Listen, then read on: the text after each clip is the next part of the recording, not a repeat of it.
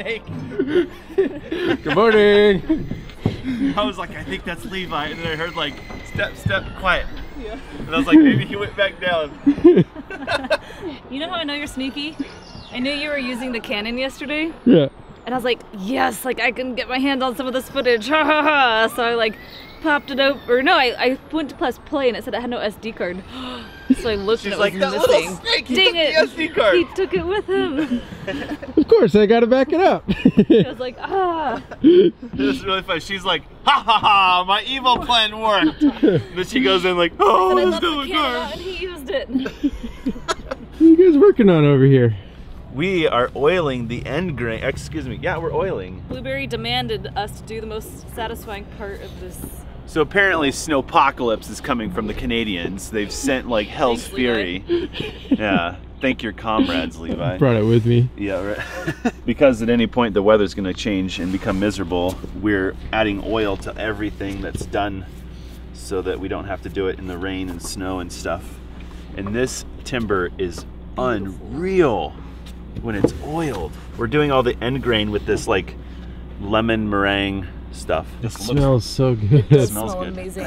One common misconception about timber framing is that it is done with dry timbers, and that couldn't be further from the truth, because dry timbers are really hard to work with. They don't chisel well, they don't saw well. So much so that Gabe is not cutting all the scarf joints. Yeah. He's cutting and then slicking because just being exposed to air for a couple of hours, he notices it dries out enough that it's harder to slick, which I didn't know. The end grain dries out just enough on the surface that when you try to run the slick, it's like trying to cut sandpaper. It's that quick. Yeah. So we oil the timbers, not so much for finish or beauty, but to retain the moisture in the timber, because you want the timbers to dry really slowly.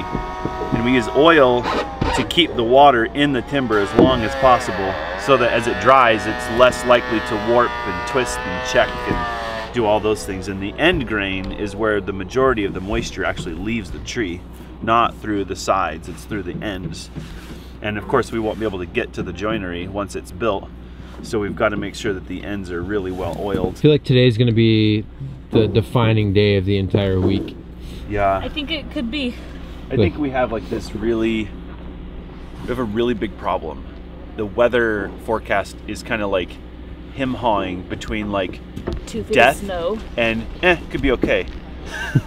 so we can't tell. Right. All we know is something's coming, and we know that we're just on the edge of it. So we're sort of hoping that our friends across the way in Montana don't get it too bad, but it'd be nice if they kept most of it. So they're gonna, I think we're literally wanting to get this frame raisable today, which is unreal. That way we can start assembling bents and doing test fitting and stuff like that. That way if the weather just completely like implodes on us, we've got time to kind of work through, because people are gonna slow down, work's gonna slow down, safety is gonna become like the #1 very critical problem that we have. We were kind of talking about the difference of a workshop in a very controlled environment and a home build workshop. We in Maine had shop talks like 5 times a day, and I don't even know if we had one yesterday.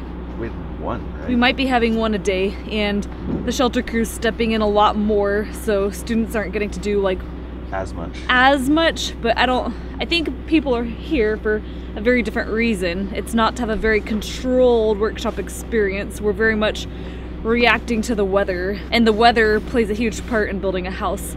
So for people that want a realistic home building experience, this is it. This is what you worry about the crane coming on time, potentially getting the crane early, moving ahead of schedule, using more power tools, working into the night, working as a team. Yeah. And yesterday we had a few people at dinner offer to stay beyond the workshop to help us with any last minute tasks if we need it. Like Shelter said, we might be responsible for tapping the pegs into the hole, which is easy, you know, things like that. So I'm kind of excited to see how this all plays out. Yeah, a lot of people, when they kind of take a journey like this, they want some continuity there, and this has been everything but. Everyone's commented on the schedule. They're like, so according to the schedule, we're supposed to be laying out joinery right now, and we're practically done with joinery. And that's kind of been the mood of this entire workshop. Is like, go. Go! When's the last time you guys have gone on like a proper date? Long enough that my short-term memory doesn't remember. I was gonna say, we go to dinner a lot, but I don't hardly call that a date because... Oh, I know. I actually know. It wasn't really a date, but it was like sort of. So back in July, it was like the day after we got our new truck that we refused to do a video about. We went to British Columbia for a hot springs day. Huh. But it wasn't really a date, it was like really rushed. So it's been probably over a year. We actually calculated we've had a cumulative, it's important, cumulative 2 days off in the last 6 months. So if you want to know what home building's like. So right now, oil and timbers in the morning is about as good as a date gets. Hey, look at this. It's pretty good. We really enjoy this and we feel very fortunate to spend so much time together. We know that most couples would choke each other after about 3 days, but... Yeah, I thought that was really fascinating. Like a lot of questions that I hear people asking you, particularly the husbands that are here, to you, Jesse, is like, man, like did you have to trick Alyssa? Like, how did you get Alyssa to become on board and actually a willing participant in all this? Yeah. No, and then how do you not argue constantly? It's been a very, I would say probably, I mean, there's been some sawmill questions, some house questions, but maybe one of the most popular questions is relationship driven. Like, how do you get your spouse together? How do you work on this stuff? What's been the problems? Do you guys actually argue? Do you edit that out of camera? You know, is that like a real thing? Like, do you guys actually choke each other once in a while, or are you guys really just this good, you know? Relationship advice with Jesse and Alyssa, to be continued. Yeah. I heard Blueberry saying she got this oil, like, is this oil stuff from them? Yeah, she was saying they got like a source of, like a couple that makes it organically or something or other. This is vegan, paleo, organic. What else? This is like fair trade.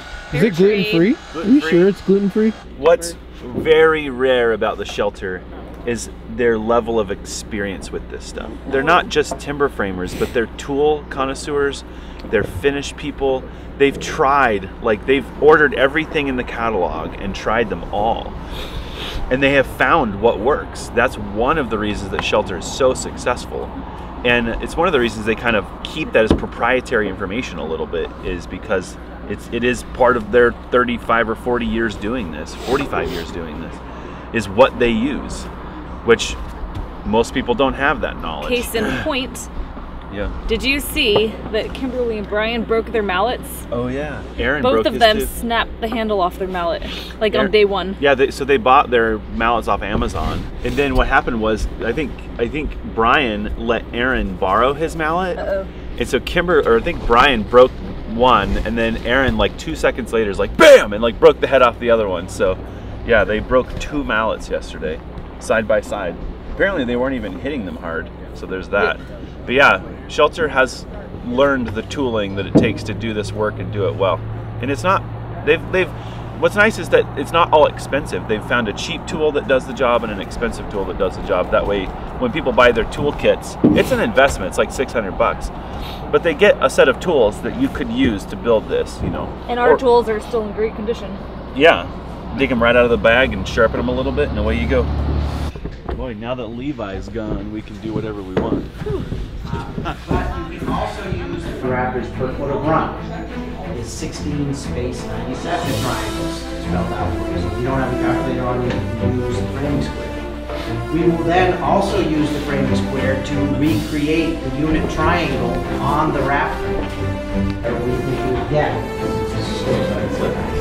So we're sort of doing a stepping off procedure where you could take the frame all line to the rafter.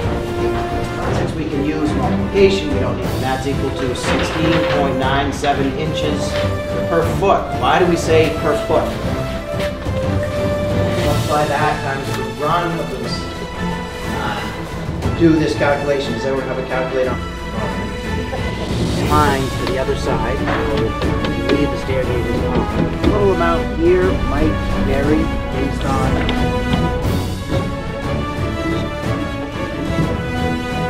With that, nerve-wracking. That big piece of wood. I would suggest doing the feet first. Yep. What are you guys figuring out? The layout for the rafter. For it to attach to the ridge beam. I'm gonna go. Right. There we go. And you don't want to cut a beam this long twice. 305 and 7/8. Yeah. All right. Now I'm gonna go right to 0. That would be really sad. Just so you can double check.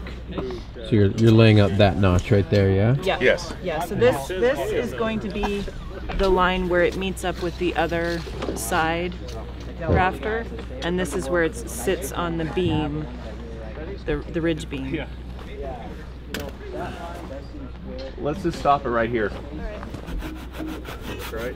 Big moment! Oh my gosh! Oh yeah. As long as I don't throw my back out, yeah, during that big moment.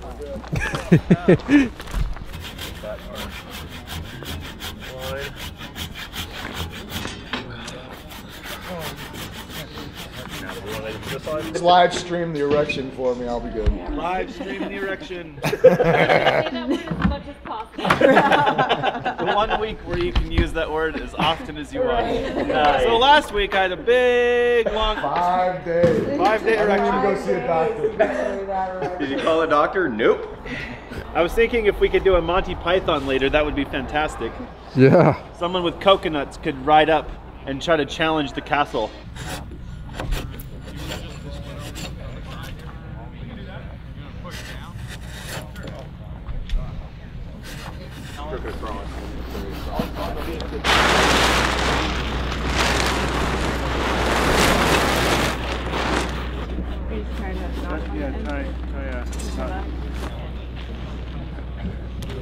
What are your parents doing over there?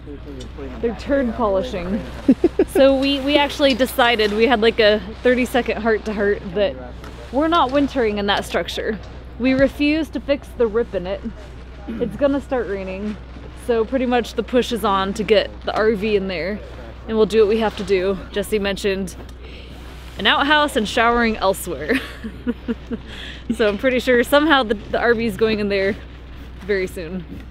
So for now, I asked my dad if he could just tarp that for us. Bad thing about a tarp is with storms usually comes wind, so there's a good chance. Let's just say we hope it doesn't get windy. I really think some people in the area have avoided stopping to say hello to the new neighbors because only a crazy person would live in there. Tell me there's not a little truth to that. There's definitely a little bit of truth to that. Big frame's gonna pop up and be like, what? Like that doesn't make any sense. Lay it on the ground lengthwise, and then it has something to tie onto. Maybe rocks on top of that?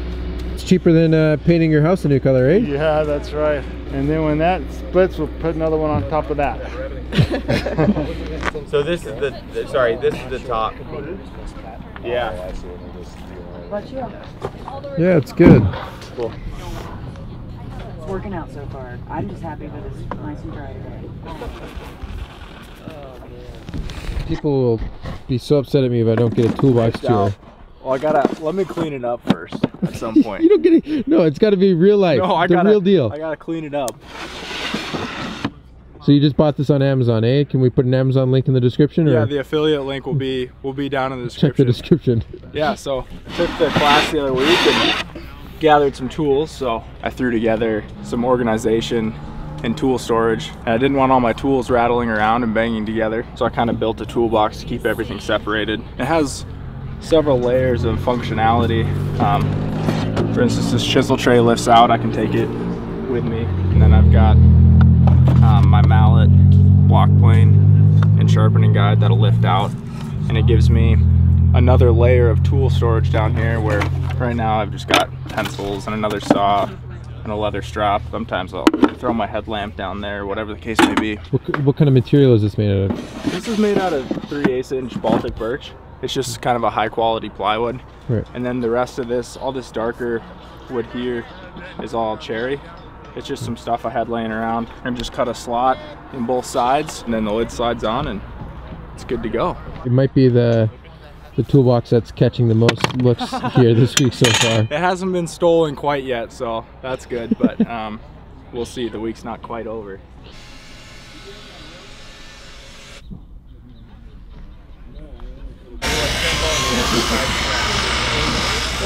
Right over here on the side. 1, 2, 3. We're gonna roll this one. Slow down back there. Slow down back there. Slow down. Careful, guys. Hold up. Careful. you pick up the back? Gonna go up higher? Pick up the back? right there.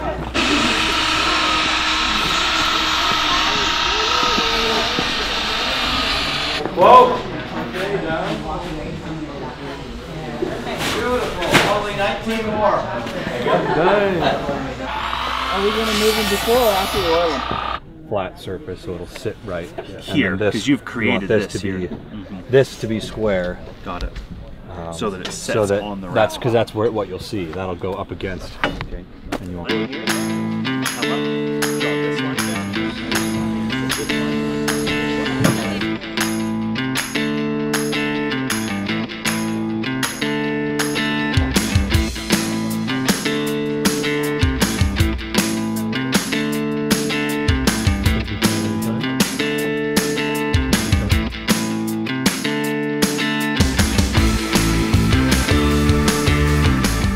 Trying to find work. I have all these tools and no work. I'm unemployed. I think I'll just go beg. Is it just me or is it getting darker out? It is getting darker. We're losing light. And I see precipitation. It's not smoke and it's not fog, so it's precip. Oh, I think I just felt one on my ear. I think it's snow. I think it's snowing or raining. Oh, I see another one. Here it comes.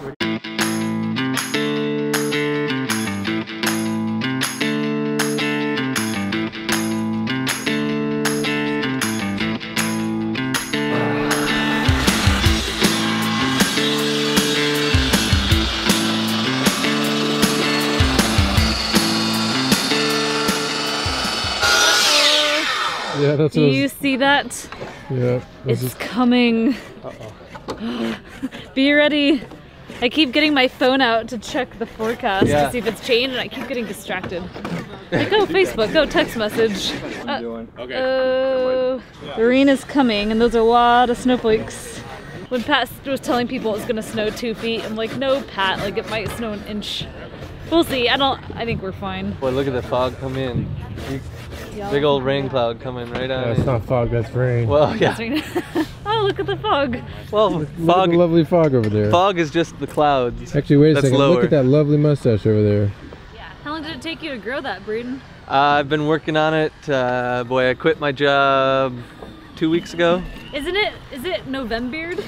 It's no shave November. No shave November. It is currently. It is Movember. My wife graduates in about 2 weeks, so I'm probably gonna have to shave in the middle of November.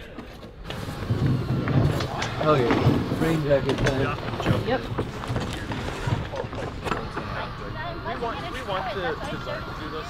Gabe, why is your coat on? I want to be very reflective. I don't want to be backed over by any trucks. Want a glide cam shot? I'll roll you around. Yeah, let's get some nice shots here. This is how we're gonna do it. Okay.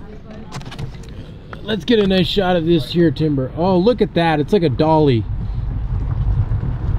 Okay, can we back up and do it again? Okay, cut. Okay, and action. Oh, jeez. That was a great shot, Jeff. Thank you. Anytime.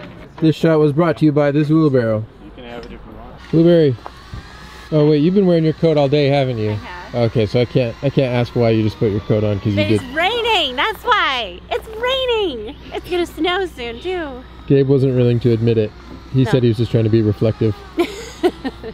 He never admits bad things. Oh, now Pat's putting on his. They are those. Gaius, why's your coat on? It's starting to sprinkle a little, and it's very dark. I want to make sure people can see me.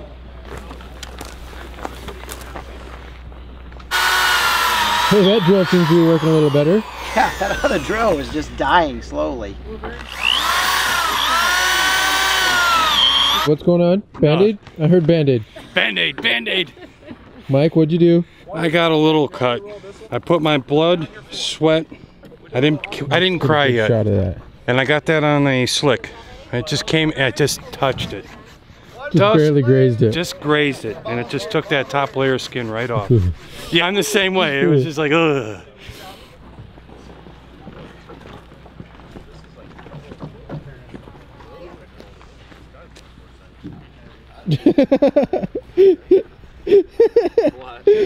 turn around, see me filming, you're like, oh shoot, I'm not doing anything. It's okay, I have evidence you were working hard. No worries. No one's gonna judge. You'll have You just the have to evidence. edit this part out. Yeah, we'll edit this part out for sure. Make sure I'm working. Alyssa, remember to edit this part out.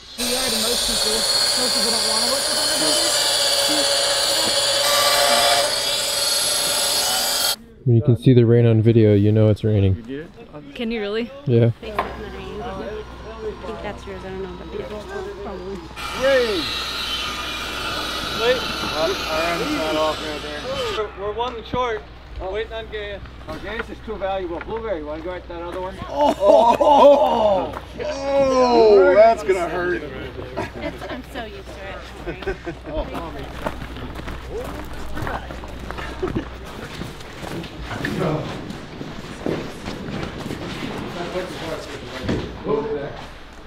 Alright. No fingers stuck? Nope. All right, only 17 to go. Tools and rain. There's no. What's really stupid is that this roof is not waterproof. It's a floor, not a roof.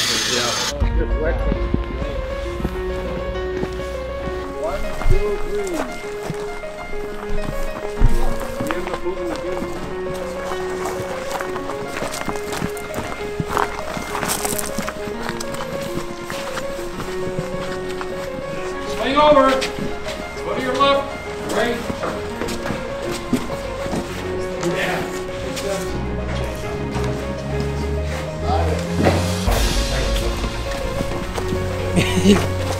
Aaron, you're doing great. Nothing like making them slippery before I think it's your turn to swap out, eh? We gotta get a clipboard too.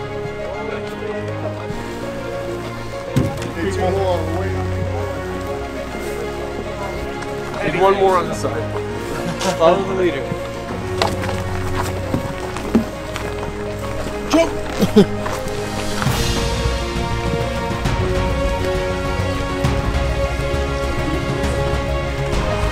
Got lunch? Food ladies here. Yeah.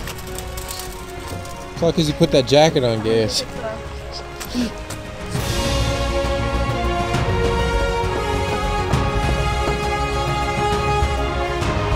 Bob, did you see what I did with your umbrella? You got a supervisor. Found an umbrella holder. That's awesome. Every job is important.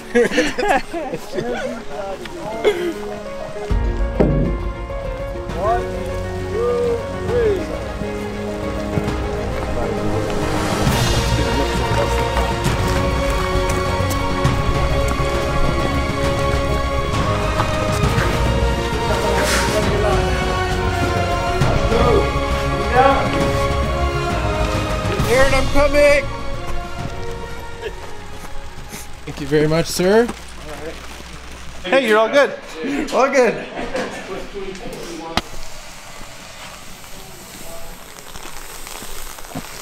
Looks like you're staying relatively dry over here, ish. Yeah, a little bit.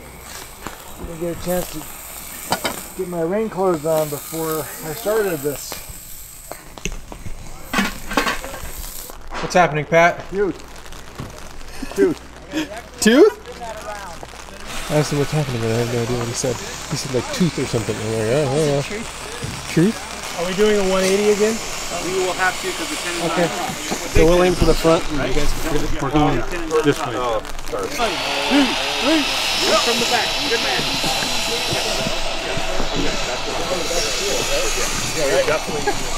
Okay. Oh, we got to turn it around. Turn her around, guys. Gonna do the 180. Steer left. We'll steer right.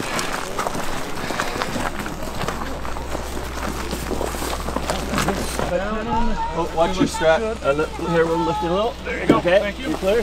It's good. We are laying out the post for the ridge bend.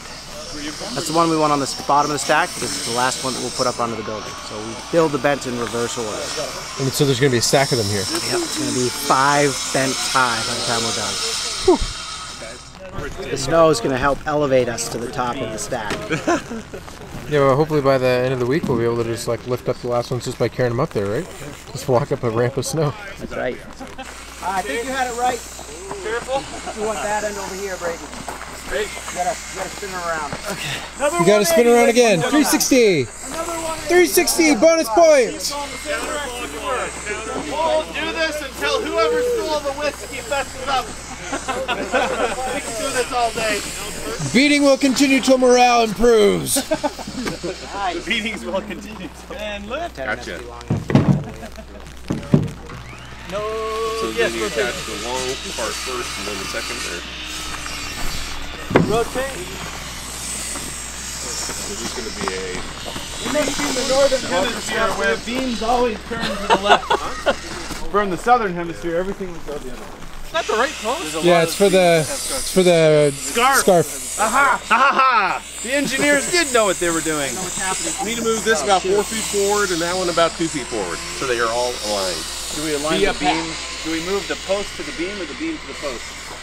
I think you want to get the blocks over here and get the beams together. Moss blocks, kids.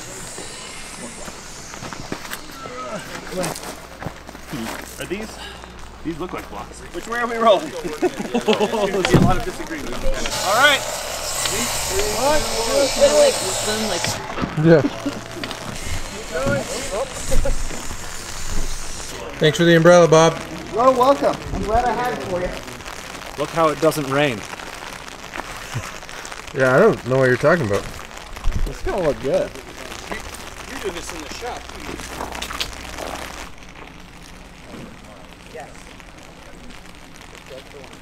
Well, how's the workshop been going? Awesome. Why did you decide it was something you wanted to do? Just to see if it's possible. Right. Yeah. Just to see if it could really be done. And to see if it's something I can do or not. Right. Have you been following Jesse and Alyssa for a while? Yeah, I have. Right. So, just curious to see how their progress and stuff and everything like that. So. Yeah, it's going to be something else when the frame is finally up there on that. All the, well, years now. Yeah. It's been years in the making. You know, that's the stuff I need to hear. What were you wondering yesterday? Is this really going to get done or not? No, it looks like it will. I think it will. Because, I mean, you spend so much time just like... Yeah, you're like a whole day just on that, you know? Like, I think we're way behind. But what do I know? I don't do this for a living. Yeah, I'm curious what the process will be like of getting this stuff up there. Like, I'm very encouraged by it. Like, each beam seems to have what needs to be done on it done. Right, yeah. Which is really cool. Yeah, because all this stuff is now cut, which, you know, is like, oh my gosh, look at all those beams that need cut. Now they're all cut. Some refining to do, but... Yeah, it's amazing. So, how's lunch? What burger did you cook? You got a burger there? I can't even see. You got beef? Both went with beef, eh? Except mine's fancier. Oh, you did a better job dressing it up, eh? Yep. Well, you haven't even taken a bite yet. You don't put vegetables on a burger? Anybody got chicken? Everyone's just beef over here. What's going on? You got chicken? Yep. Nice. It's gotta be a burger, man. Chicken burger or beef burger? It's beef. We're out west, aren't we? And apparently we like our burgers the exact same way. It was a beef burger. It was a beef burger. Miles, you and I are gonna be the odd ones out, man. We'll have like tons of leftovers. Bob, you going chicken or beef? Really? Beef. Beef. Did you do something to your hair today? I did. Or did you? I put my new steaming gel on. You look good. Ridiculous. How much water's in my head? Enough, I would say. I'm mad. Yes. Good. Literally every time you hit it, it moves.